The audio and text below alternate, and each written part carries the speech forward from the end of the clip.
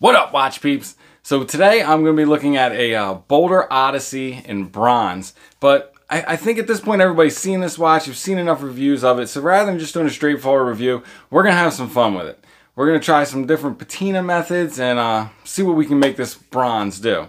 So Boldr is a very cool company. They've been putting out a lot of really cool stuff lately. The Boldr Venture, the titanium field watch, started in quartz, then they made a version with an automatic version with a Seiko NH35 that's very cool. And I'm actually going to be getting my hands on the latest Boldr Venture, the Field Medic. That is the one with the Mecha Quartz chronograph movement in it. So I'm really excited about that. I'll have the Panda dial. Should be pretty sweet. Thanks to El Jefe for sending that one in. But yeah, let's get started. I'm Pete, and we are chilling with watches. Yo.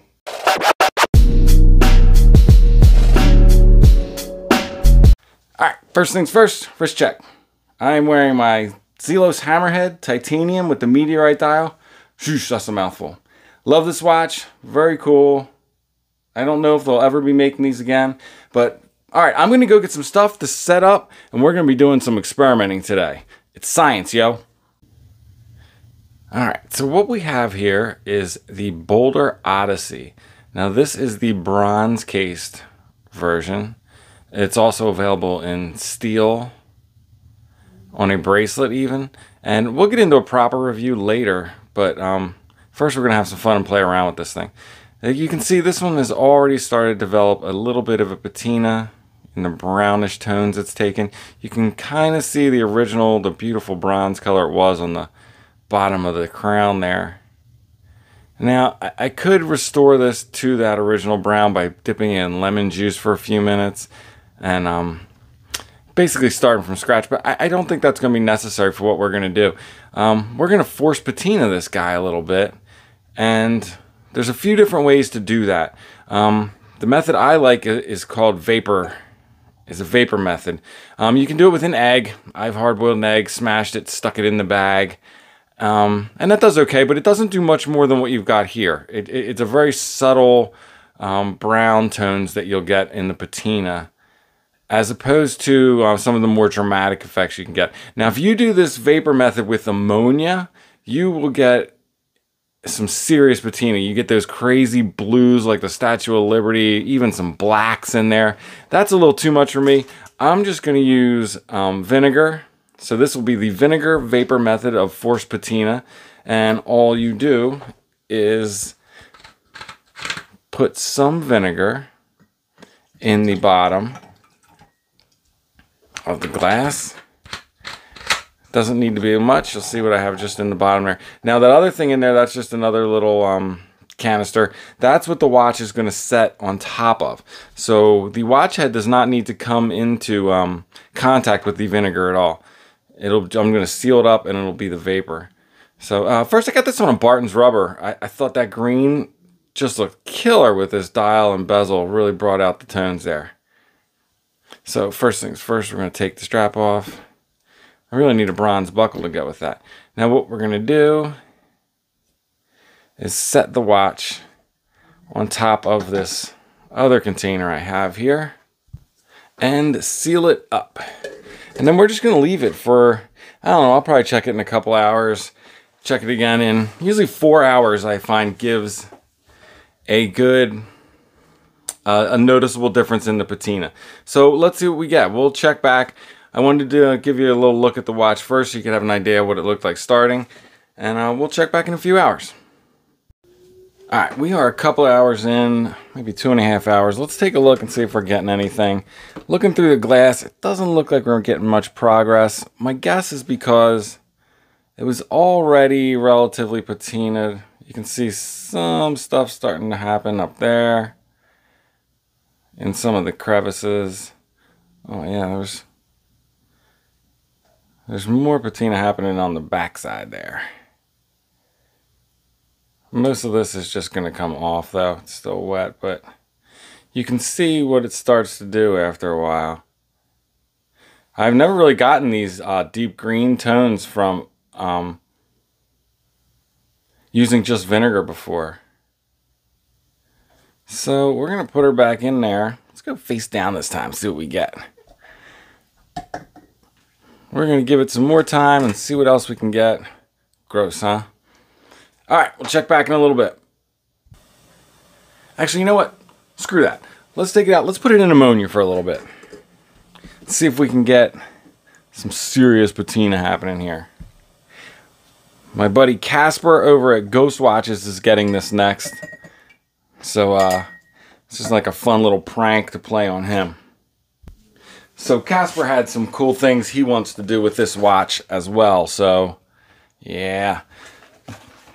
So actually, this is not going to hurt him at all. I think this actually will help what he wanted to do. Now, I know you really got to leave this stuff. Oh, that stinks.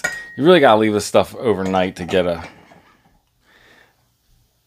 crazy amount of patina, which I'm not doing. I just don't have the time to do that. So we're going to see what we get out of this. All right, we'll check back in a bit. Okay, guys, so it's been a couple hours since I switched this over to ammonia, and wait till you see this thing. This is freaking awesome. Oh, Kasper, you're in for a treat. So, can you see the colors that are starting to develop on? Now, a lot of that is moisture, and it's going to wipe away, but I'm leaving it on there so you can see what you can do with forced patina. Now, these are the colors I don't find as attractive as the mellow browns, but for the purpose of making a video, you know, I wanted to show you what's possible and, you know, something a little more dramatic. Crazy, huh? All right, give me a minute. I'm going to rinse it off, wash it up. Now, it will probably lose a bunch of this color in that process, but let's see what's left after. Okay, so here it is, cleaned up, dried off. Just a crazy patina. Right now, I've actually left the watch overnight in ammonia by accident. I came in the next morning and it was freaking black. These colors, it's not something I want to do, but you know, for the experiment, it is really cool. I don't know that I would want to wear a watch that look like this. You can even see it on some of the bronze markers on the bezel. Everything still works fine. The bezel action's still really good. Crown still screws down real smooth. This actually has really nice bezel action. I'm not going to do a proper whole review on this. We'll take a couple measurements and I'll share my thoughts, some things I like, some things I don't like. It's a really well put together watch. It's solid. Because it's solid, it wears a little top heavy because it's a watch that does not have a bracelet. Let's get a quick measurement of the weight on this. So the watch head alone is 153 grams. That's a lot of weight when you don't have a bracelet available to counterbalance it. So on wrist, this felt really top heavy to me. That was one of the things I didn't like a whole lot about it. One of the things I love are these lugs. When you're just holding this watch and you're feeling it, this smooth transition from the side to the tops of these lugs, these angles, it just has a soft, really nice feeling. I like the way it looks. Almost a little samurai, but just really smooth. It looks sharp, but feels soft. That's one of my favorite things about this watch. One of the things I do not like is the rehaut with the helium escape valve and the triple lock crown. It's just such a blatant copy of the Rolex Sea Dweller that is completely unnecessary. This is a great watch. It can stand on its own. It doesn't need that. In fact, it doesn't need the helium escape valve at all. I mean, none of us are saturation divers. We're not spending any time in a bell. It's just not necessary. I wonder if they could have slimmed the watch down at all by getting rid of that and by just putting a basic rehaut. I don't know. Even if they couldn't and it kept the same weight, I think it would be a lot cooler of a watch without those things. I think it could have stood on its own just fine. The case shape and everything, I just really love. And I like a chunky watch. I'm not afraid to wear a chunky watch. I'm okay with that. And that is one of the things about this design that I really liked. I think it looked really cool in steel. So real quick, this is well, let's see. I got a crown guard stuck in there. Somewhere around 45 millimeter watch. It's a big boy. Lug to lug. Almost 53. Thickness, Yeah, look like 16.4, 16 and a half with the crystal.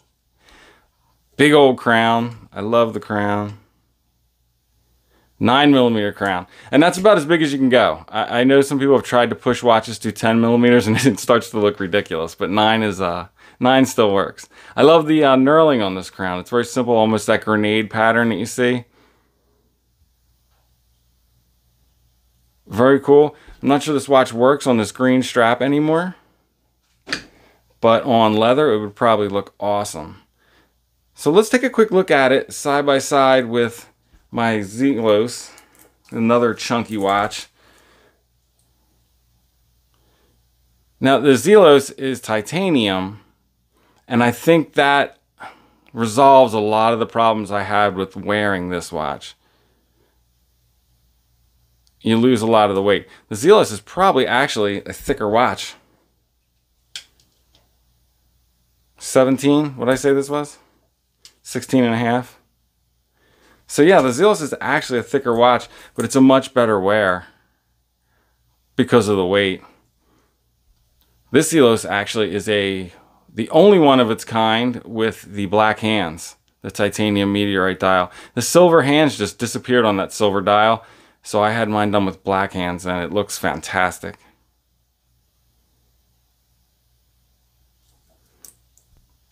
So here it is on my 7 1/4 inch wrist. And as you can see, I don't find the size unwearable at all. It's the weight. When I move my wrist like this, I can feel the momentum of it bobbling around on top. I'd really love to try the steel version of this on bracelet. So yeah, I mean, other than that, it's a really great watch. I love when you start to get even just the dull brown patina. The contrast against the rose gold hands and markers on the dial, which have that almost like polished bronze look, I think makes for a really great look. The handset choice is fantastic. The dial, the texture is fantastic. Even the lume color is great. It really works with the bronze. And this is what you get with a little forced patina. So this was ammonia vapor on top of vinegar vapor. The vinegar will give you a much subtler effect. You see, just in an hour, 2 hours, we got all this from ammonia. And that's without ever contacting the ammonia. Just ammonia vapors condensing on the watch, suspended above it. Pretty cool. Now it smells like ammonia in here. Keep the lume. The lume on this thing is pretty dang good. I mean, it is bright. Let's see, here it is next to the Zelos. The Zelos, I really usually don't like two-tone lume, but they just do it well. Look at the depth on the dial of the Zelos. But yeah, I mean, the brightness that they have achieved on this Boldr is the same, on par with Zelos quality lume. Looks fantastic. Those are two torchy watches. All right, let's flip the camera around and wrap this up. So that's it, guys. The Boldr Odyssey in bronze, green dial with a mad patina on it. So what do you guys think of patina? Have any of you ever tried forced patina? Did you like the results, not like the results? Also, what'd you think of the Boldr Odyssey? Is this a watch you would wear? Boldr's making a lot of really cool watches. I'd love to get my hands on some more of them. All right, before I let you guys go, sneaker check. I'm wearing my Jordan 1 lows. I had red shorts on. What else are you going to wear? All right, I'm out. If it's not too much trouble, like, subscribe, and come back next time. Peace.